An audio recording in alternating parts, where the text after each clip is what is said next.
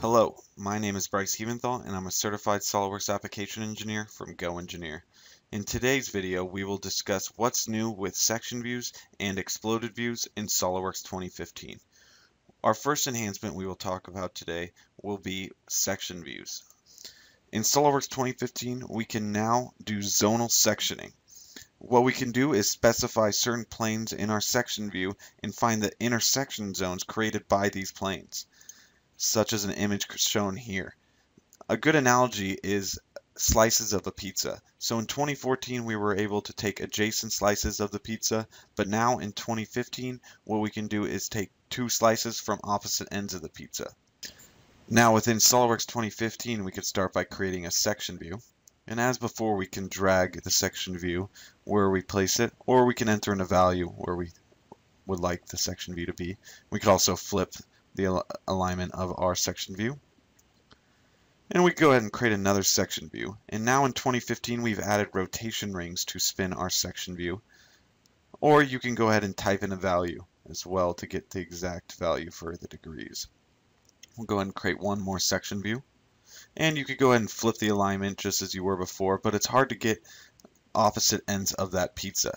So now we have the zonal sectioning, and now we can just click certain zones created by our section view planes. And we'll select those three. And we also have the option to exclude and include components in our section. So we'll exclude these two screws from our section view. Ultimately, in SOLIDWORKS 2015, section views are more powerful and easier to create. Now we'll move on to exploded views. So in SOLIDWORKS 2015, we are now able to do radial explode, which is going to work great for cylindrical assemblies.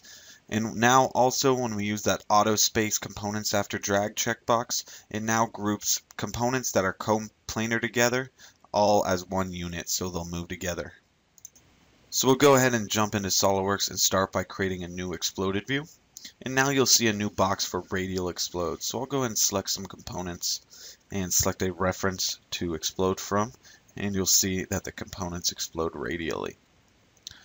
We can go ahead and create multiple radial explode steps as you've shown here. And we could do sub-assemblies as well. And now we'll go ahead and switch to a linear explode mode. I'll go ahead and select some components, and I'll deselect this guy.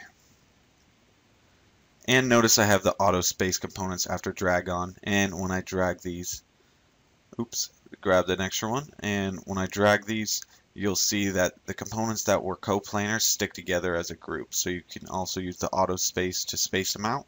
And then now we could use these blue arrows to place them exactly where we need to place all our components, and you'll see that they move together. So it's very flexible to create exploded views within SOLIDWORKS 2015. Well, thank you for watching this What's New video for SOLIDWORKS 2015. That was for the new enhancements to section views and exploded views. This has been Bryce Heventhal. Have a great day.